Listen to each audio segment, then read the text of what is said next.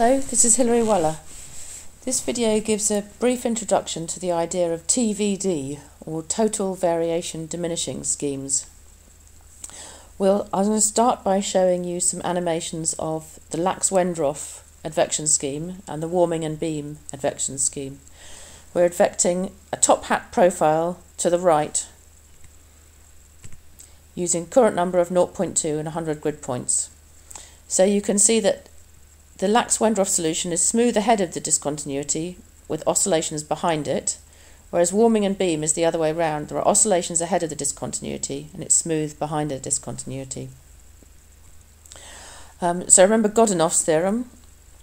Linear numerical schemes for solving PDEs have the property of not generating new extrema, i.e. monotone schemes, can be at most first order accurate.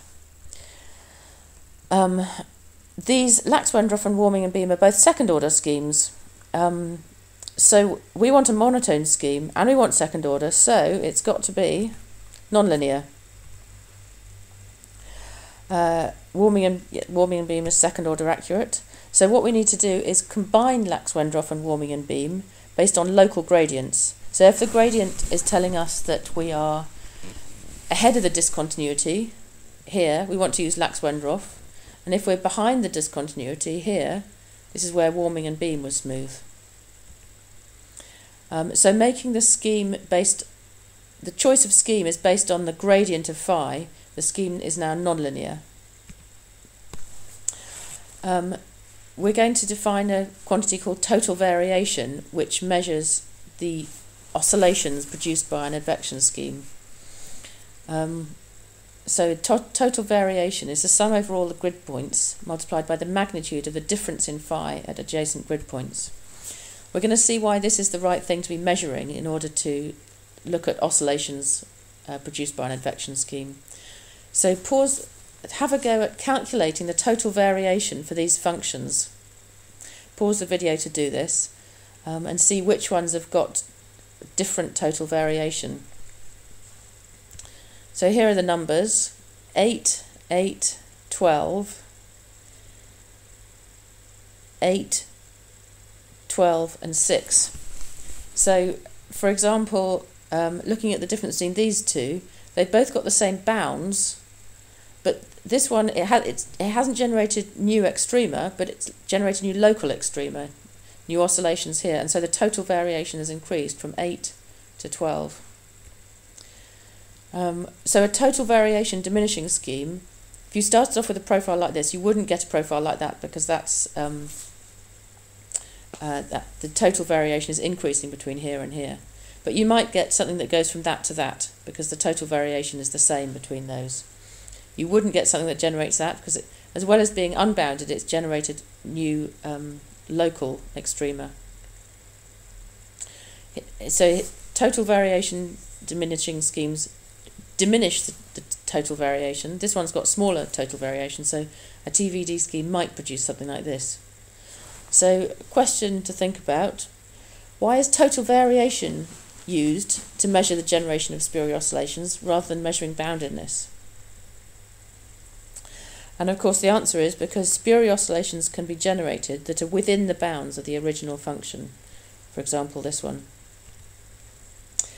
So a total variation diminishing scheme must have a total variation at time level n plus 1 less than or equal to the total variation at time level n. First order upwind is the only linear TVD schemes.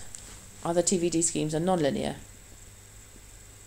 So we'll start off with the linear advection equation discretized in flux form. So we've got rate of change of phi with time is equal to rate of minus u times the rate of difference in phi over a grid box divided by delta x.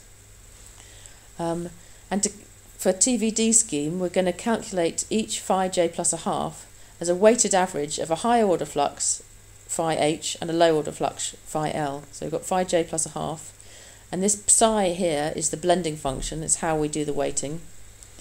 Psi j plus a half times the high order flux plus 1 minus psi j plus a half times the low order flux. So this psi is called the limiter function. We want to use as much of the high order flux as possible without introducing oscillations.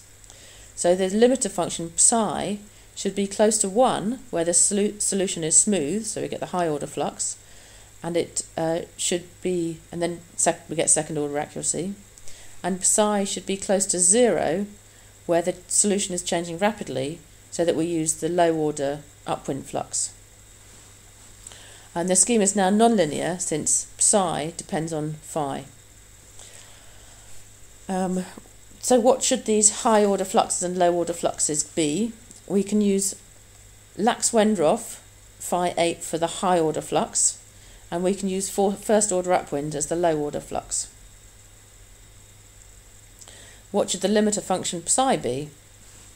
In order to define the limiter function psi, we're going to define R, which is the ratio of the upwind gradient to the local gradient of phi. So we've got here the upwind gradient and the local gradient. This is for velocity u greater than 0.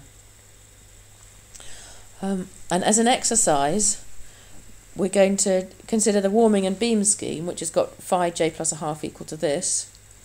And if I'm going to express this as a weighted sum of a high order flux and a low order flux, I would like you to find what the limiter function psi should be. So phi h, the high order flux, so assuming that phi h, the high order flux, is Lax-Wendroff, and we're going to get warming and beam out in the end, and phi l is backwards in space, so phi l is phi j. So then what does psi j plus a half be? And I want to know this, what psi j plus a half will be as a function of r at j plus a half. So a hint on how to do this: equate the two forms of phi j plus a half. So you've got the form with psi in it, and you've got the warming and beam form, and then equate coefficients of either current number to the power 0 or current number to the power 1. Then the answer you should get is that psi j plus a half is actually equal to r for warming and beam. The solution for that is on the lecturer version of the notes.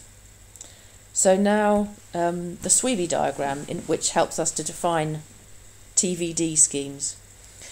The Sweby diagram shows the limiter function psi as a function of r, which is the r is the ratio of local to upwind gradients. And the Sweby diagram is used to find limiter functions psi that give TVD advection schemes. So to find a TVD scheme, start off by drawing lines of psi for Lax-Wendroff and for warming and beam. So we're assuming that Lax-Wendroff is the high order flux. So if we've got Lax-Wendroff, we are going to have psi equals 1.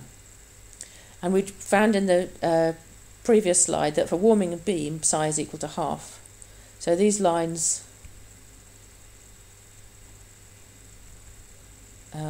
well, you have a go at drawing those lines, and I'll show you them when we've gone through the derivation.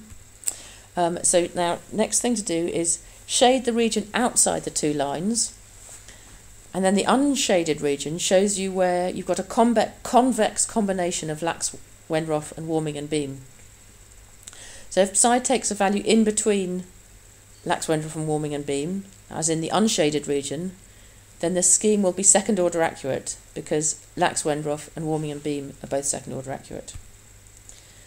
So next, draw the lines for psi equals 2 and psi equals 2r. That'll be up like that.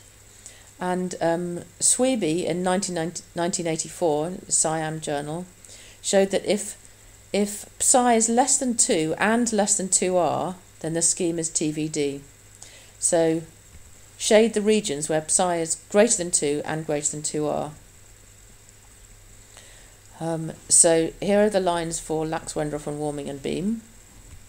I've shaded the region outside the convex combination. There are these TVD limits, 2 and 2r. I've shaded the region above them. What's left, the unshaded region, if psi is inside this region, then you're going to get a TVD scheme, a second order TVD scheme. So there are many limiter functions. There are many functions that give a value of psi in this range. For example, there's the Van Leer limiter, but you can find many others. As an exercise, you could sketch the Van Leer limiter on the Sweby diagram. For example, there's a Wikipedia page which gives an example of many TVD schemes, the limiter functions for many TVD schemes. And you could code some of these up, test them out, see how they behave.